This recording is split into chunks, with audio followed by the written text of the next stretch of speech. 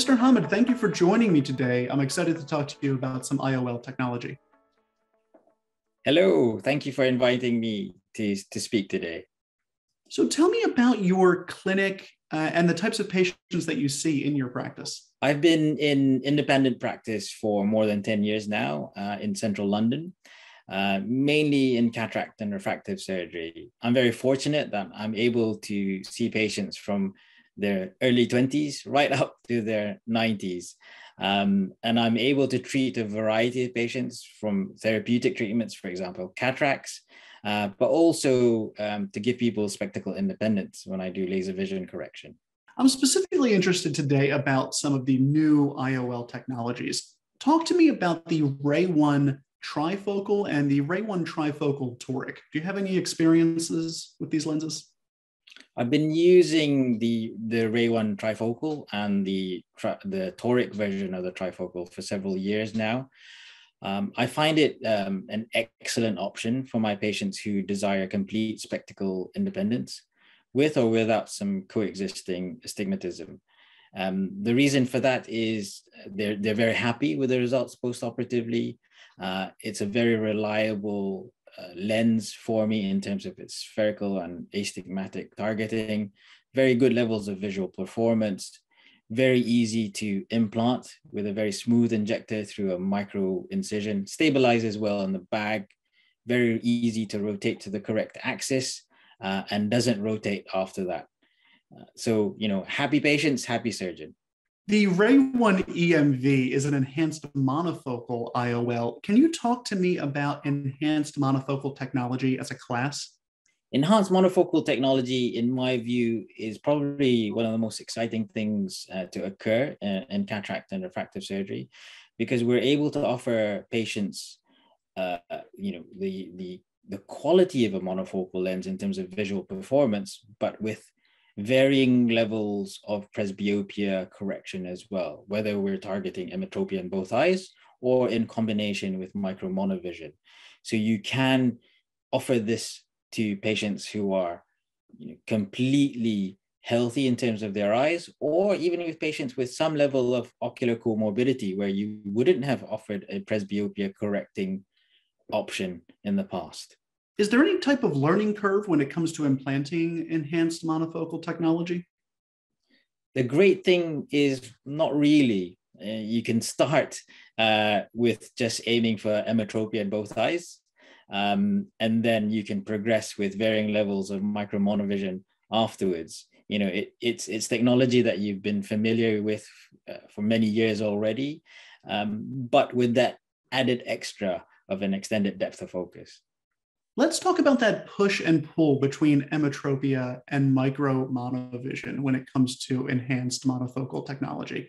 Some surgeons always target emmetropia. Others might target micro monovision and not tell the patient. Others are going to target micro monovision with the cooperation of the patient. So many different approaches. What's your approach? My approach is to have a fully informed discussion with the patient in terms of what their refractive outcomes will be and what their desires for spectacle independence are. Bilateral emmetropia is a good option for many patients. They'll still have great distance and intermediate vision, and we know up to a third of patients, even with emmetropia, will be spectacle free. But when you combine it with micro monovision, you get distance, intermediate, and near vision with high quality visual performance associated with a monofocal, and the difference between the two eyes is not so great that they will notice that. So traditional monovision, only 2/3 of patients would be able to tolerate it. With micro monovision and enhanced monofocal, approximately 95% of patients are able to tolerate it and benefit from complete spectacle independence with excellent visual quality. You've been gesturing the entire time to the number of options that modern cataract surgeons have. You have everything from trifocal technology, which is, still the pinnacle for spectacle independence, but you also have enhanced monofocal technology and then everything in between. Is having so many offerings good for the modern surgeon, or does it feel like there are so many options that you become paralyzed by choice? No, I think it's really important to have as many options as possible. The skill obviously is to tailor the options to your patients depending on what they want. And what they want is not necessarily what they tell you they need, but that's where the skill is. And when you come to a mutually agreed outcome, when the patient is fully informed, that leads to,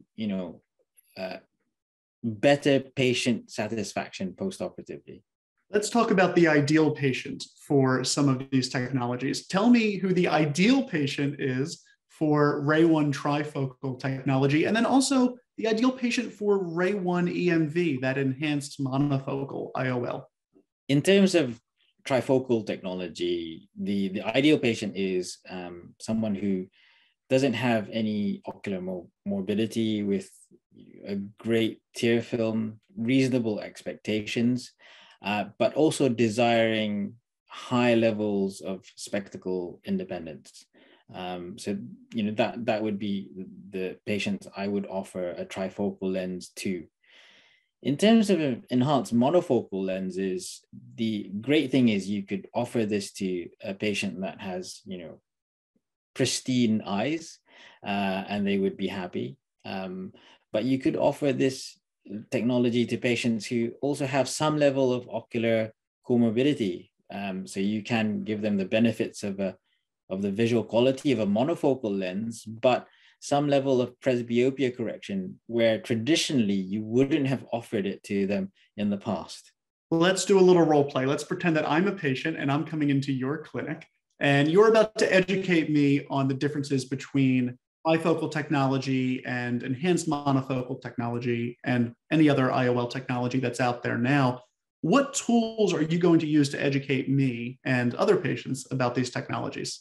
The great thing is now we've got a wealth of information available, and a variety of ways of imparting that information to our patients.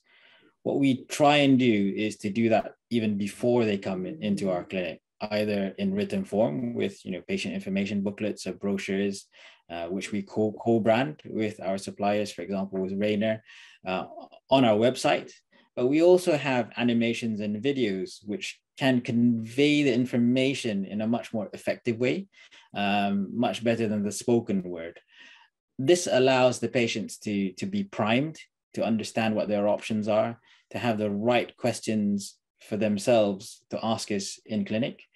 It's a much more efficient way of delivering the information and allows us to have a more efficient flow for the patients once they do arrive in our clinics. One final question before you go. I want to know how you're communicating your experience with RayOne Trifocals and RayOne EMV technology to your colleagues. What would you tell your colleagues who want to expand some of their premium offerings? Traditionally, when we used to have conferences face-to-face all the time, we would have lots of informal discussions in between lectures. And, you would tell your colleague, look, I've been using this technology. It's been great, really great outcomes. But I think something much more powerful is, collecting your outcomes, presenting the data, including patient-reported outcomes. And that really is beneficial not only for your colleagues, for yourself, for you to know that you're doing well, but also for your patients. And that also helps during the counseling process as well, if you can demonstrate data on visual performance and patient satisfaction. I learned a lot today, Mr. Hamid. Thanks for joining me.